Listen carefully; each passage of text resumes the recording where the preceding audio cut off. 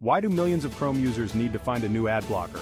Let's dive in. Google's Chrome Web Store has just dropped a bombshell. uBlock Origin, one of the most popular ad blockers, may soon stop working. Why? Because Chrome is phasing out support for Manifest v2, the architecture that uBlock Origin relies on.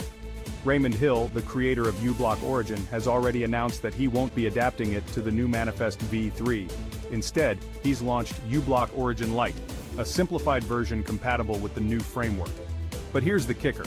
It doesn't offer the same level of ad blocking power.